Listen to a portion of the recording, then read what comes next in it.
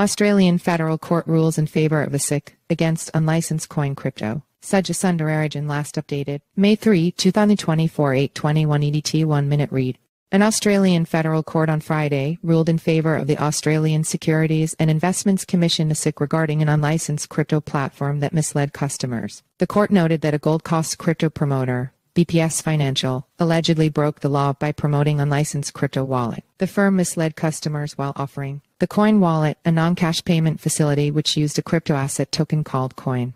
ASIC Chair Joe Longo cautioned the highly volatile and risky behavior of crypto assets, emphasizing the importance of authorized licenses. It is critically important that providers have the appropriate licenses and authorizations, and that investors are provided with clear and accurate information. Longo also stressed that ASIC has been constantly taking enforcement actions against unlicensed crypto businesses. Justice Downs noted that BPS breached the Corporations Act as it did not hold an Australian financial services license. He also found that the firm misled customers, making false representations concerning Qoin Wallet. ASIC accusation on the controversial Qoin cryptocurrency. Qoin, launched in Australia in early 2020, promising multifold returns to those who invest in it. One of the claims made by the firm include projecting Qoin Wallet as officially registered, which was not the case. Sooner, business owners expressed uncertainty over the future of the digital currency, concerns raised about possible misinformation, and an inability for some to cash out. Following this, Australia's corporate regulator launched court action alleging advertisements promoting Qoin misled consumers by giving them the false impression.